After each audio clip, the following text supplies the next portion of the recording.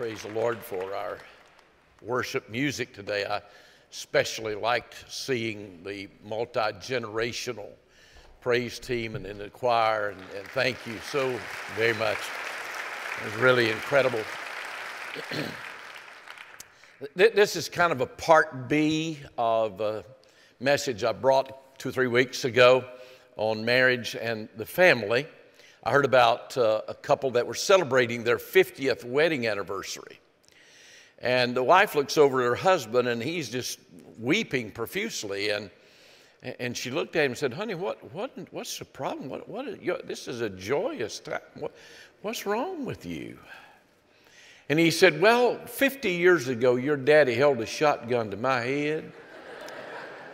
And he said, you either marry that girl or you're going to go to jail." And he said, "I just realized something, that if I hadn't said to him I'd do it, I'd be a free man tomorrow." Longevity doesn't ensure a happy marriage. Our country, the United States of America, has the dishonor of having the third highest divorce rate of any country in the world. I think sometimes our country music lyrics describe it about as good as anything. I saw one last week that said, "She got the gold mine, I got the shaft. We were married for better or for worse, but not for long." And then there's, of course, the classic, "Thank God in Greyhound you're gone." That was a very deep, spiritually moving song. One of the things that really, as you know, we're planting churches in the Pacific Northwest. We have about 19 church plants going on there right now. And my first trip up to Portland, we were just riding around doing a windshield survey and maybe doing a little prayer walking at the same time. And we were going through an area called Selwood. And I looked out my window to the right, and in the storefront window was a placard that said, "We rent wedding rings." That captured my heart for the Portland area. Changed me forever, because you and I are living in a time when many people look at their marriage as no big deal. If it doesn't work out, I'll throw it away and start all over again. I called Union County just this week, and I asked, how many marriages did we have in 2017? There were 977 marriages performed last year in Union County. But at the same time, there were 480 divorces granted right here in our little area of North Carolina. Somebody said it takes 4 people to pull off a divorce. Now, we have several attorneys that are in the room today. It takes a husband and his attorney. It takes a wife and her attorney, and only 2 people win. And I'll let you guess who it is that wins. In America, there are approximately 1 divorce every 36 seconds. That's nearly 2,400 divorces a day. It translates into 16,800 a week and 876,000 a year. And the average marriage length of time before divorce is 8 years. But the tragic part is that there are 4,000 kids a day. Now, are y'all listening? 4,000 kids a day witness their mama and their daddy wind up in divorce. I hear statements like, "Well, we have irreconcilable differences." Statements like, "Well, I just don't have any feelings for them anymore," or "They don't meet my needs anymore." Well, Pastor, we're just basically incompatible people. I had one not long ago. Pastor, there's been so much hurt and so many harsh words have been spoken that it is irreparable. I'd like to remind all of us here this morning, is that when God instituted marriage, which was the very first institution that He ever created, He brought man and woman together to produce holiness within them. And that idea of producing holiness brings about fulfillment in both the husband and the wife, emotional fulfillment, physical fulfillment, sexual fulfillment, social fulfillment in them, till death do us part, not till debt do us part. Marriage is a three-way covenant. It is a covenant between you and your spouse and with God. And there are two processes in this life that really never ought to be entered into prematurely: divorce and embalmment. God put man and woman together, and no one really has the right to pull apart what God has put together. I want to talk to you this morning about throwing in the towel. Before you throw in the towel in your marriage, there are certain things that need to happen in your life. And I promise you this, if we will do these 5 things today, the divorce rate in this country would diminish 100%. Hope you got a pen and paper. Let's write it down. Number 1, re-examine our relationship with God. Number 1, re-examine our relationship with God.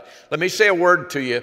It is a fantasy to believe that you can have a successful marital relationship apart from a personal, intimate relationship with the Lord Jesus Christ.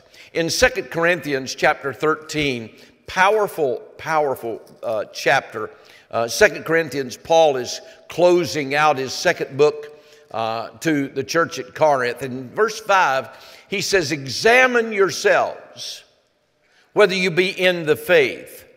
Prove your own selves. Know ye not your own selves how that Jesus Christ is in you, except you be reprobates." So our encouragement here this morning is to test yourself, to let the searchlight of the Holy Spirit of God look deep inside and bring to your mind, am I truly a child of God? Am I truly born again? Has there really been a time in my life that I repented of my sins and placed my faith in the Lord Jesus Christ, and my life was radically changed at that moment?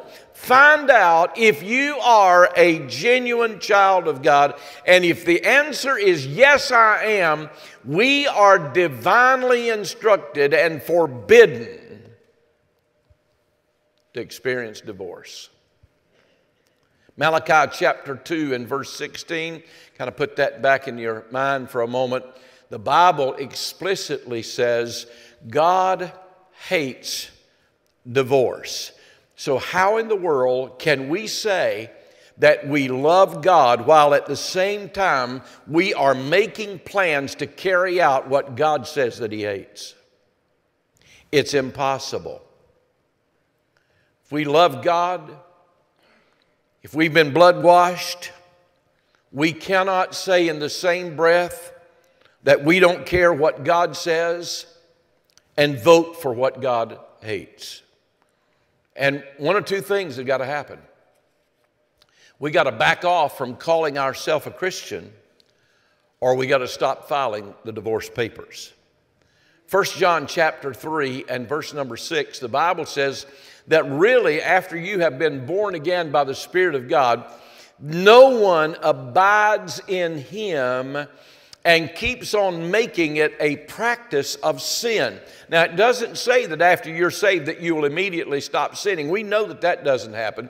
We know that we slip up. We know that we make some mistakes from time to time. But when you have divinity living in your heart and in your life, there is a new joy, there is a new desire, there's a new love, that we have been regenerated by the Holy Spirit of God, and God has planted a new nature inside of us, and at that time it becomes impossible for you to keep on practice habitual sin.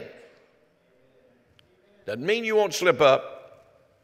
Just means you won't deliberately, purposefully keep on practicing sin. Unfortunately, today, in our divorce courts, there is no difference in those that claim a personal relationship with the Lord Jesus Christ and those that do not know the Lord. So, before we can throw in the towel, there must be a re-examination of ourselves with God. Now, I realize what the Word of God does. I realize what the Word of God teaches. The Bible gives us two opportunities for divorce. One is when our spouse abandons us, and the other is through adultery. But ladies and gentlemen, even then, you and I have a higher responsibility and obligation that supersedes our rights, and we must stand for the healing of our marriage. Let me give you number two. Review your role as a spouse. Review your role as a spouse. I'm convinced, I'm really convinced of this, that about 95% of all people that wind up in the divorce court wind up in that divorce situation as a result of one or both of the people in that marriage that refused to live their life in the role that God has set for them. Now, take your Bible, and I want you to look with me to the book of Colossians, chapter number 3. Excuse me. Colossians, chapter number 3. Now, we could do one of two things. We could go in Ephesians 5 or Colossians 3, but I choose Colossians 3 simply because it's a little bit shorter, and you'll thank me for that over a period of time here this morning. The Bible says in verse 18, Colossians 3:18, wives, submit yourselves unto your own husbands, as it is fit in the Lord. This is God's plan. This is God's purpose. This is God's will, if you will. Now, ladies and wives, listen carefully what I'm about to tell you. He is not talking here about a position of bondage, nor is he talking about a position of servitude. By the way, parenthetically, let me tell you, when we do things God's way, there is always freedom, not bondage. There's always liberation, not servitude. So he says you're to submit to your own. You say, what does that mean? It means to acknowledge your husband. You are the head of our family. And you say, well, preacher, you don't know my husband. He makes horrible decisions. Well, he decided to marry you, didn't he? So he doesn't always make horrible decisions. All may not be bad. And even if he does make bad decisions, understand God's going to hold him responsible. Nowhere in the Word of God, though, is a woman ever required to be subservient in an area that lacks integrity or morality. And if you have a man that is leading into immorality, or he is losing character or integrity and trying to drag you with him in that process, God does not hold you responsible and accountable for that in anything that is conflictive with Scripture. But you're to acknowledge him as the head of your house. You say, well, preacher, wait a minute. This is the 21st century. Where in the world have you been for the last 50 years? In the Word? In Scripture? Listening to the same one yesterday, today, and forever. And his principles are unaltered, no matter what generation may be here. His principles have not been found tried and wanting. They've been found tried and found difficult and jettisoned or thrown away or discarded. I want to talk a minute about the husband's role. Look at verse 19. Husbands, love your wives and be not bitter against them. In Ephesians 5, Paul says that we're to love our wives as Christ loved the church. May I ask just a simple question here this morning of all of the husbands in the room? Has there any husband in this room done that particularly perfect? If you would you please stand? Of course, no one is standing. If you did, well, you just identified yourself as a liar, and the church is going to exercise church discipline in you. Not at all. Nobody's been able to pull that off, but we are to die trying. Understand that Jesus created the church. He's been tender with the church. He provides for the church. He has a purpose for the church. He died for the church. So women are called to live for their husbands, and husbands are called to die for their wives. Look over with me a few more pages to 1 Peter chapter number 3, if you will. 1 Peter chapter 3. And I want you to see verse number 7. This is a tough verse. It's always been a tough verse for me. Watch this in verse 7. Likewise, you husbands, dwell with them. That means to live with them. That means to figure out how it is that you are to cohabitate with that person.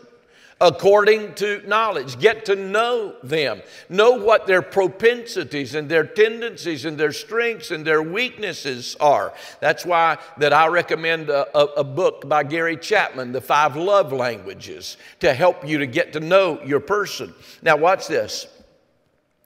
Giving honor unto the wife as unto the weaker vessel, and as being heirs together of the grace of life, that your prayers be not hindered. This is a tough verse.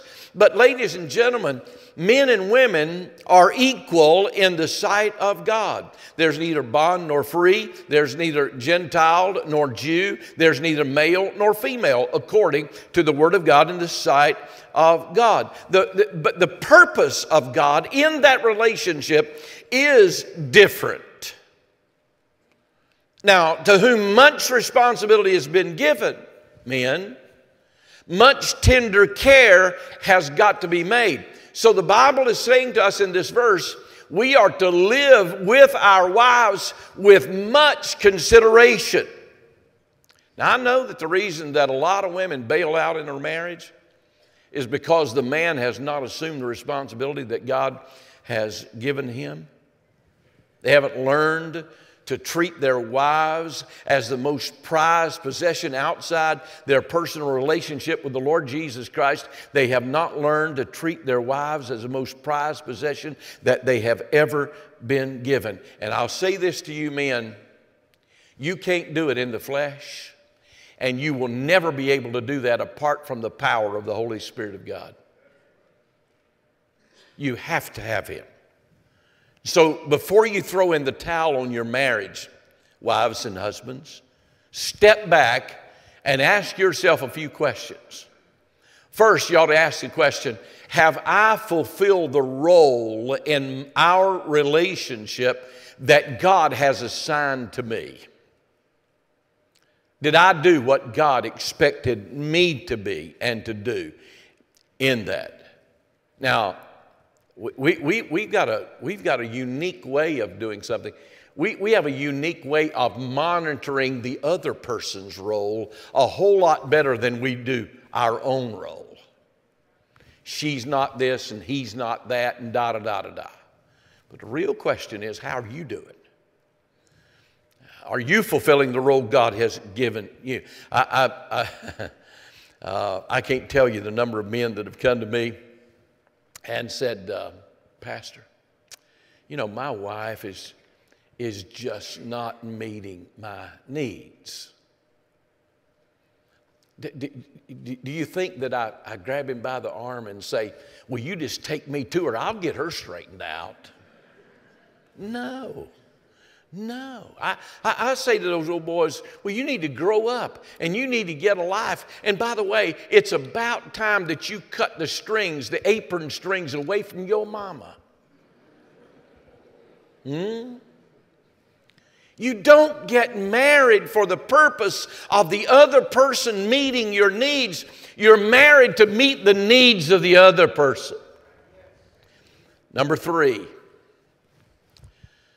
recognize who the real enemy is. Check out your relationship with God. Make sure you're doing the role God wants you to be doing, and then recognize who the real enemy is. Here's what happens when I see people going through divorce, is that they've gotten their eyes off who the real enemy is. And if you were to ask them, they would say, it's my spouse is the real enemy. They're the culprit. They're the problem. They're the reason for the misery. They're the enemy. No, no, no. They are the victim in this thing. And there is a big difference. In John chapter 10 and verse number 10, the Bible says that the thief has come to destroy and to kill. But Jesus said, I am come to bring you life. We need to understand, ladies and gentlemen, who the real enemy is. Satan is the real enemy. And his desire above all desires, at the very top of his list to do, is to destroy marriages, particularly Christian marriages. The Bible says that he's a roaring lion, seeking whom he may devour, going to and fro up and down the earth, to maim, to destroy, to lacerate, to thrash, to disfigure every Christian marriage he can for obvious reason. Now, the primary purpose of his prowling is to blindside a marriage that believes for a moment that they have a cartridge relationship, that when it goes bad or it gets empty, just throw it away and I'll get me another one.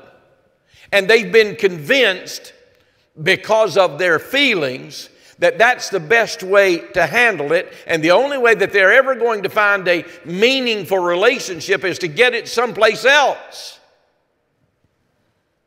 There are 5 reasons why Satan wants to destroy your marriage. By the way, let me say a word to those of you that may be in your spiritual smugness right now. And you're sitting there, well, he's not talking to me. You're only one disagreement. You're only one argument away from being susceptible to the enemy to come in and to destroy your marriage.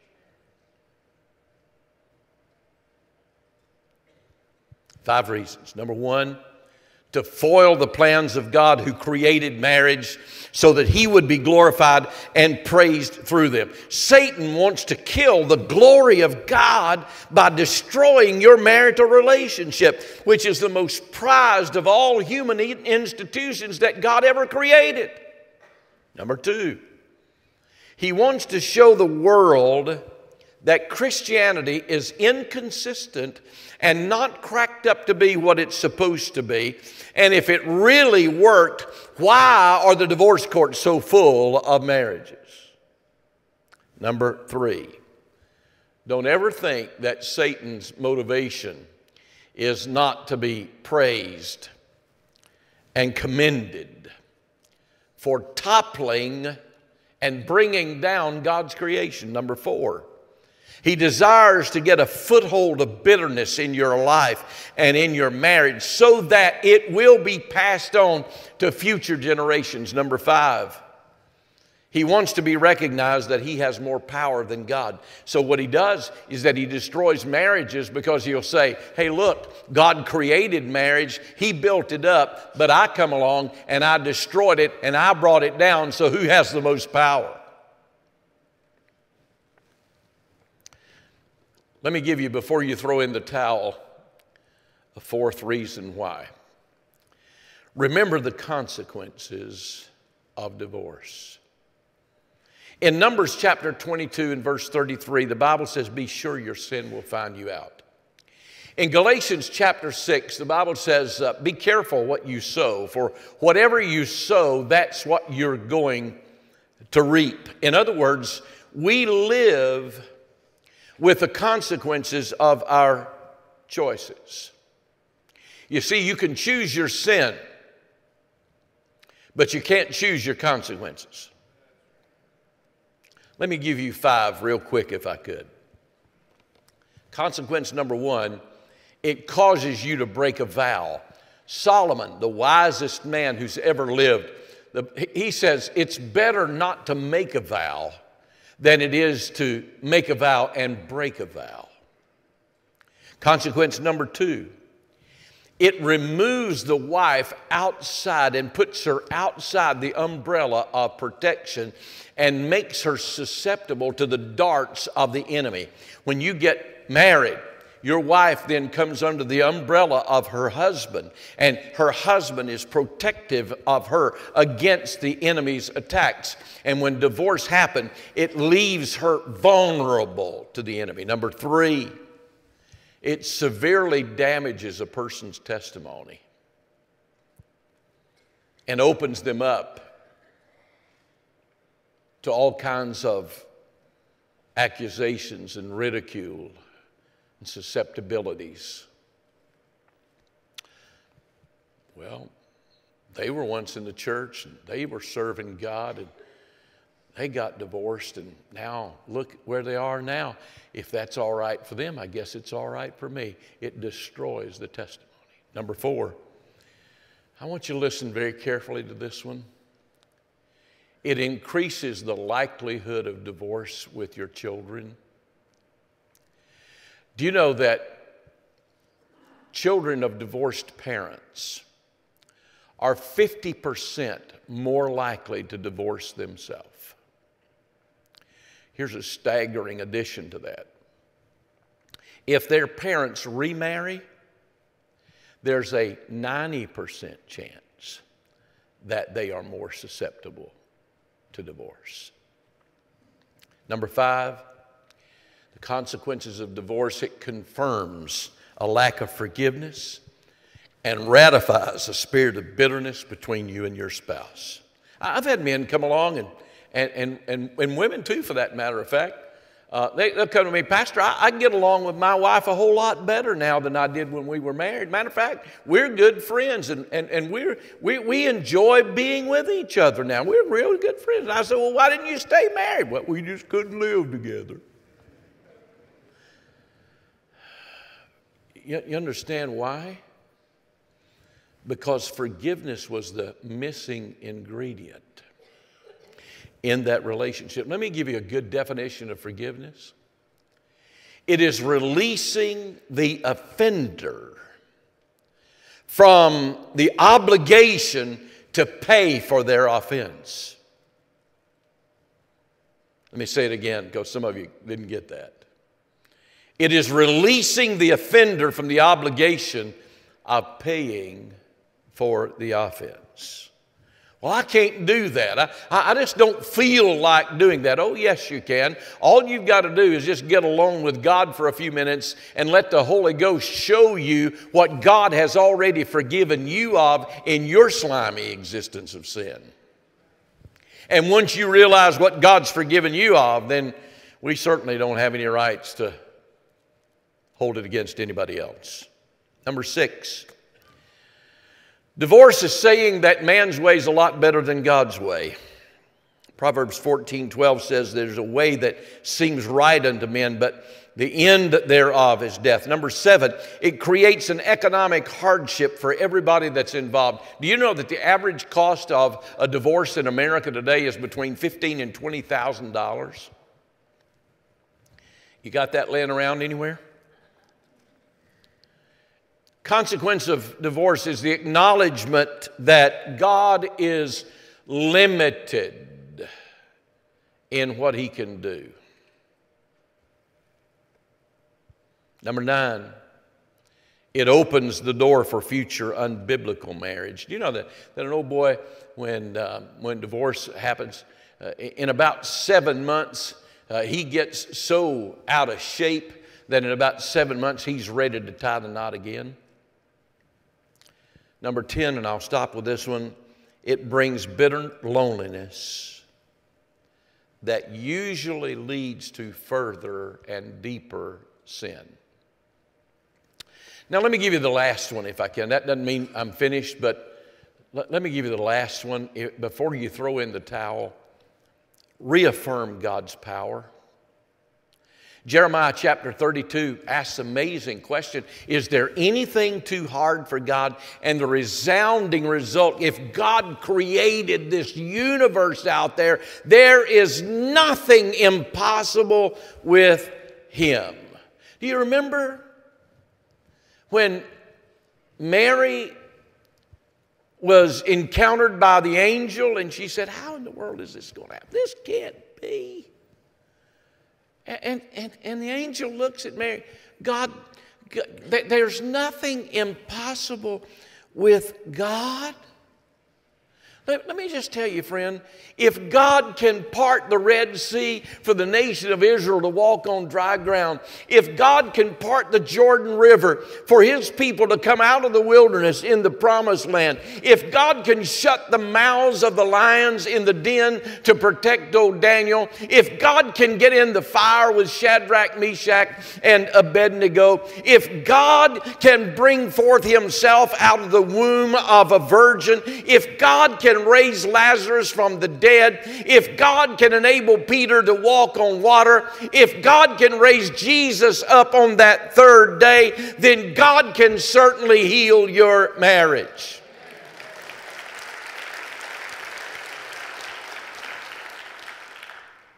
Four questions need to ask before divorce. Number one, do I have God's approval? And once you answer that question, you don't even need to ask the other four. Second, do I have the spiritual leaders in my life approval? Third, do I have the approval of my own conscience? Fourth, do I have the approval of my friends who love Jesus and they love me enough to tell me the truth? I have a friend that I've had for over 30 years. He's about 80 years old right now, and he's dying with advanced dementia.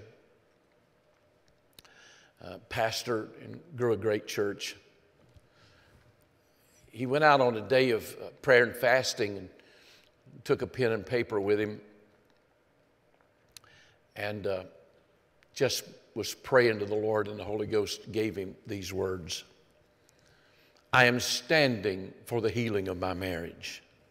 I'll not give up, give in, give out, or give over till that healing takes place. I made a vow, I said the words, I gave the pledge, I gave a ring, I took a ring. I gave myself, I trusted God and said the words and meant the words in sickness and in health and sorrow and in joy, for better, for worse, for richer, for poorer, in good times and in bad. So I'm standing now and will not sit down, let down, slow down, calm down, fall down, look down, or be down till the breakdown is torn down. I refuse to put my eyes on outward circumstances or listen to prophets of doom or buy into what is trendy, worldly, popular, convenient, easy, quick, thrifty, or advantageous. Nor will I settle for a cheap imitation of God's real thing. Nor will I seek to lower God's standard, twist God's will, rewrite God's word, violate God's covenant, or accept what God hates, namely divorce.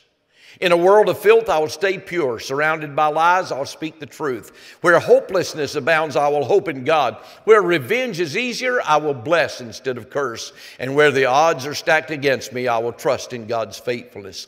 I am a stander, and I will not acquiesce, compromise, quarrel, or quit. I've made the choice, set my face, entered the race, believed the word, and trusted God for all the outcome. I will allow neither the reaction of my spouse, nor the urging of my friends, nor the advice of my loved ones, nor economic hardship, nor the prompting of the devil to make me let up, slow up, blow up, or give up till my marriage is healed up.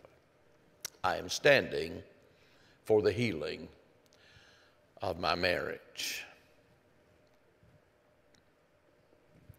I'd like to ask you, if you would, to please stand with me right now for just a moment.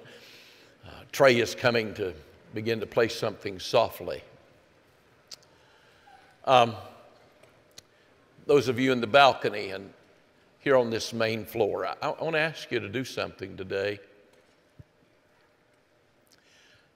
Maybe you're here, your husband's not with you. Maybe your wife is not present with you today. But I'm going to ask you marriages. Some of you may be in deep trouble.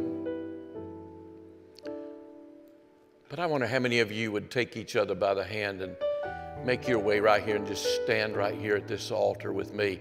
And by doing so, I'm not going to throw in the towel, preacher. I'm going to stand for the healing of my marriage. And I know who the real enemy is. My husband's not the enemy. My wife's not the enemy. And I'm going to stand and keep the vows that I made before God. Would you come right now and just stand here at the front? And I want to have a time in just a minute just to pray over you as you come. Husbands, wives, all over the building. Many of you coming out of the balcony right now, just slip out. Come on and just come stand right here around the front.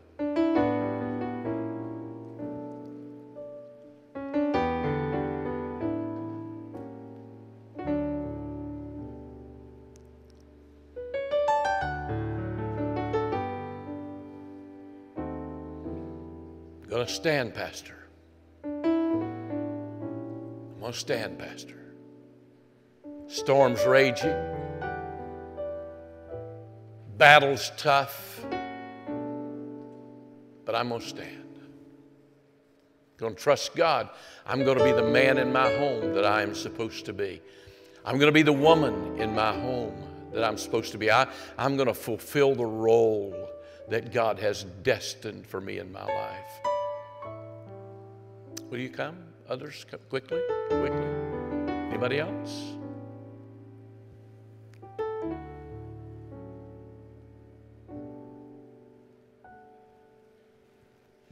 I want to pray for you, with you, and over you right now. Church, reach out and let's pray for these families. I suspect that there are a lot of couples, for whatever reason, didn't come that needed to come. Still time for you. Holy Spirit, I thank you for the wooing, convicting power of taking the word and applying it to lives that are here at this front right now. And I pray, God, that we would stay focused so keenly on you that, God, we would never, ever get to looking at our spouse as an adversary. But God, we would brand this in our minds today that we have a sinister enemy, God, who is seeking to destroy our marriages. And God, how I pray in the name of Jesus today that we would keenly do battle against him and not each other. And God, I pray that we would not yield to the temptation to throw in the towel and to quit and to give up on that which you have put together. And God, that we would learn to love that which you love and hate that which you hate. And that, God, we would not make any plans that would be contrary to the teaching, the power, the validity, and the truth of your word. God, if there's a husband that's lost and needs to be saved, God, show him right now. If there's a wife that God has never surrendered to you, does not have you living in her heart and life, God, save her today before they leave this building. And God, I'm praying that you would take these marriages, take these homes, and turn them around, and may they be a shining example of the difference that you make in a couple who will dare to stand when all else is failing. I pray this now in Jesus' name and for his sake. Amen. Thank you.